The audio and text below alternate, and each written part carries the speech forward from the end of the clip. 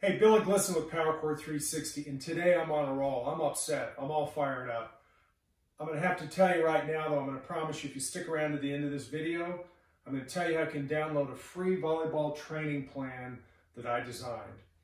Why am I all fired up? Well, we're going to talk about the 2 worst ways to condition volleyball players. I'm going to tell you this, the last 4 months with COVID-19, we've been training athletes online. A lot of volleyball athletes who are really dedicated. They've been working on their strength, their explosive strength, to jump higher, hit harder, and play volleyball at a much higher level. I'm fired up because a lot of them have been freaking out in the last month because as we started into July training, their coaches are talking to them about, in a month you're going to have to go out and run the mile. And we're talking to them saying, run the mile, what does the mile have to do with volleyball training? And the answer is not very much. So let's jump into the #1 worst thing you can do to train a volleyball player. All right, so let's talk about why is the mile so bad? Well, first and foremost, it's a cyclic activity. What does that mean? It means it's the same movement in the same direction with the same muscles going over and over and over. And because most athletes who run a mile, unless that's what their event is, they're not very fast at it. So the pace that they can run at is very slow. Same direction, same muscles to move the body forwards. And in volleyball, remember that volleyball is a game that's played in different directions. We're jumping, we're landing, we're digging, we're hitting, we're changing directions, all very fast, high intensity, quick, explosive movements. So when we go out and we train something like the mile that is slow, guess what we're training to do? We're training to build endurance in running using the same muscles, same movements over and over and over in the same direction. You are training to be slow. It is also using what we're going to talk about as the wrong energy system, and we'll get into that later. What I'm really fired up about is yesterday, one of the athletes that we've been working with for 3 or 4 months got injured. They got injured going to a preseason high school volleyball training program, right? Where whoever decided to design the program, it would be a really good idea to do maximum speed, maximum sprints, 400 meters, 300 meters, 200 meters, and God knows what else they did. The reality is, are you serious? That's what you did? A lot of athletes for probably the last 3 or 4 months of COVID-19 have been doing nothing. They've been housebound, can't get out of the house. Some of them have been training with us online, right?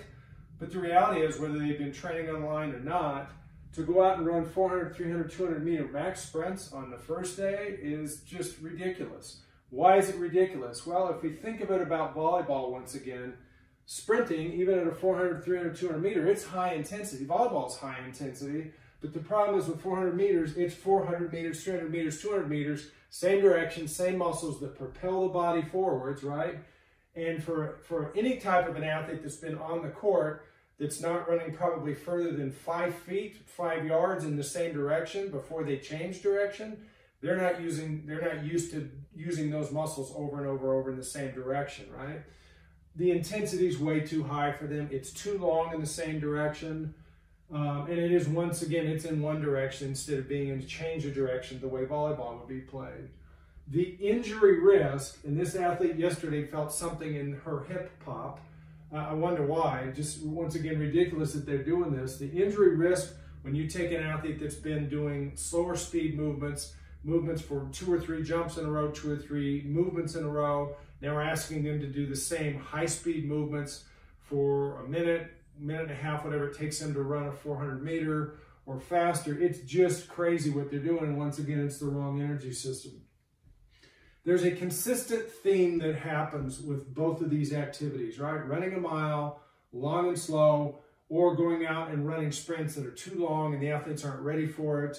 It's consistently bad because it's the wrong movements, it's slow, it's cyclic, it's in the same direction. There's no focus on stopping, changing directions, jumping, landing, being explosive. It's using the wrong muscles and it's using the wrong energy systems. Volleyball is what we call a power speed sport. It is not an endurance sport. It is about developing power and speed, and we'll talk about why. We're going to break down this volleyball, and we're talking about high-level competitive volleyball here. We're not talking about with your family on Sunday after church. We're talking about competitive, let's get after it, let's win volleyball. This is science. This is nothing that I'm making up. It's not my opinion. It's purely the science. And I encourage you coaches, go out and Google it, read about it. The science is out there. All right, why do we say that volleyball, competitive volleyball, is a power speed sport? Well, first of all, break down high school volleyball. And what you're going to find out if you time consistently a match, the average amount of time that the rally lasts is 10 seconds, less than 10 seconds, right? So guess what? When you're training your athletes and you're trying to make them better volleyball players, we ought to be training them for less than 10 seconds. High intensity, but less than 10 seconds. After 10 seconds, just like a match, there's recovery. I'm going to skip ahead here for just a second. The average recovery for a high school volleyball rally between points is about 15 seconds. So we're going hard for 10 seconds, and then we are recovering for 15 seconds, right? And that's what a match is. It's those bouts of 10 seconds high intensity, and then 15 seconds recovery over and over and over again. That's what makes up a match. The other real key thing is that there are many different movements, right? We're jumping, we're landing, we're digging, we're rolling, we're attacking. We're doing all these quick movements, and very seldomly do we ever do two movements in a row. Maybe if you're on the net and you're actually blocking twice in a row, that would be the only time you probably do two of the same movements over and over and over using the same muscles, right? Otherwise, it's all just random movements, volleyball movements that are going in different directions, high intensity for less than 10 seconds. So with that being said, we've talked about energy systems. Let's get into some of the science, right? So energy systems, there's three energy systems in the human body. Energy just meaning we get our energy from the foods that we eat, but how the body can get and use the energy, we need to know that, because our training plan, how we train those athletes needs to be based on the energy system we're using in the sport of volleyball in this case. Three energy systems. The first one is the aerobic energy system. A little more technical term, sorry about this, but this is the science. We call it the oxidative system. Oxidative just means we're using oxygen. The intensity of the movement is low enough that the body has time to breathe in the oxygen through the air, through the lungs, get it in the blood system, and get it to the exercising muscles. And because it takes a little bit longer to get there, but the intensity is low enough to get oxygen there, we can break down one of three fuel sources, right? We have fat, carbohydrate, and protein. If we have oxygen in sufficient amounts, and then we can actually break down fat as an energy system. And it really, if we think of it in terms of time, it means that we're doing the same activity, cyclic activity, same motion over and over, like running, cycling, rowing, cross-country skiing. If we can do that at an intensity that the athlete can do it for at least 2 minutes consistently in a row, then we'll probably be using oxygen to break down fat as our fuel, right? But that's not high-intensity volleyball, which is, guess what, less than 10 seconds, as we already talked about. Second energy system is called glycolytic. Really what that means is we're using glycogen. Glycogen is the storage form of sugar or carbohydrate in the body. It's stored in the liver and it's stored in the exercising muscles that we've actually trained. When we're doing this, using the glycolytic, or we're breaking down glycogen, it really, if we look in terms of time, that's really the key determinant here. The activity lasts from 10 seconds to 2 minutes. So if you're out there running or doing any activity and you go at an intensity that you can't keep it up for 2 minutes because you're going harder, you're actually going to use a different energy system. You're going to break down sugar because your body doesn't have enough oxygen to break down fat. So we need a little bit of a type of an energy, carbohydrate, glycogen, if you would, or sugar. The intensity is so high, we've actually got to break it down a little bit faster. So we have to use a different energy system. Great, okay?